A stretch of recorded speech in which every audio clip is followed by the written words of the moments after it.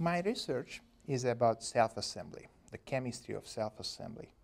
Nature is full of processes where small molecules come together and decide to aggregate and form relatively large structures that are actually mechanically rather strong.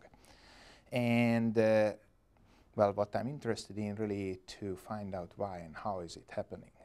Now, to give an example, I guess, what self-assembled systems might be, think of a soap bubble. A soap bubble is really just a huge bubble that is a very, very thin layer of water that is enclosed between surface active materials. And these have a water-loving and a water-hating end, and the water-hating end is sticking out like that, have the water in between. Now, cell membranes are similar.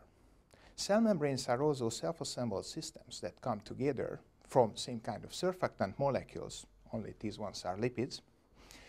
These are not the same lipids that we talk about when we talk about obesity.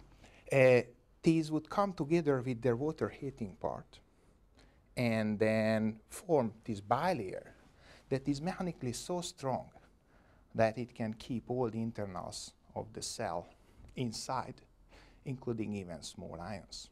And that fascinates me. That's what I try to understand. Well, primarily I want to describe what gives the mechanical strength to these biological membranes and how do they react to changes in their environment, changes in the ions around them or changes in terms of the protein environment. Well, there are all these small molecule venoms coming from insects, for example. When you are stung by a bee, it hurts because there are small peptides tearing cell membranes apart in your skin. I want to understand that as well.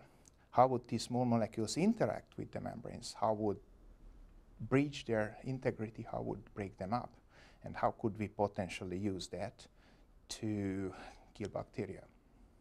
Technological breakthroughs quite often come from research that was not related to the actual application. So the aim of the research is quite often just to understand, to describe nature, and then provide the platform, provide the basis for other people or the same people to develop further applications. So in terms of my research, what applications there might be? Well, we can build artificial membranes. We can coat, for example, implants with them and stop rejection, which is a big problem for medicine. Or we could coat small intracorporeal devices such as surgical micro submarines that people actually seriously think about nowadays. Or we can just coat drugs and deliver them locally. That's all possible. But whether that will be the breakthrough application for this problem, it would be hard to say.